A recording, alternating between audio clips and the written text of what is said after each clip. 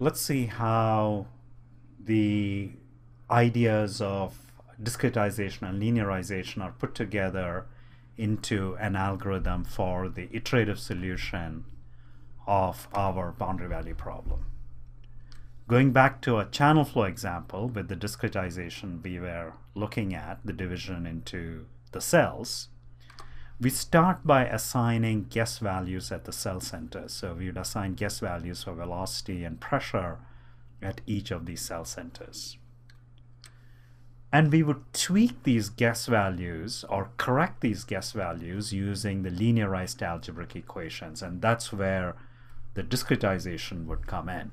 And so we would go to each cell and we would tweak those guess values and say if I'm tweaking the guess values for that cell, it would involve the values at the neighboring cells. And that is, that's going to have, so my current solution after I tweaked it will have a linearization error in it. And so I need to know what the level of the linearization error is. And I assess that by calculating the aggregate mass and momentum imbalances, like we talked about. And then we check if the aggregate mass and momentum imbalances are less than a tolerance that we specify. And if those imbalances are greater than a tolerance, that means our linearization error is too large, it's not acceptable.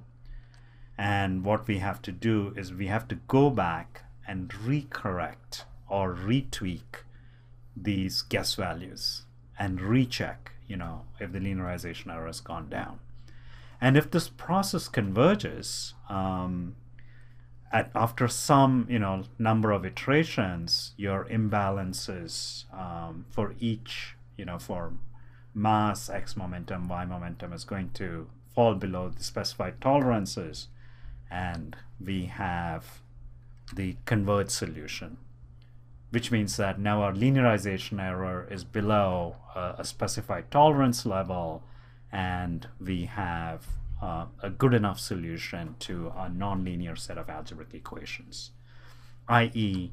we have an approximate solution to a boundary value problem, and this approximate solution, the linearization error is below a tolerance, and there is a discretization error, so we have to see the effect of the discretization error by refining the mesh and using more cells.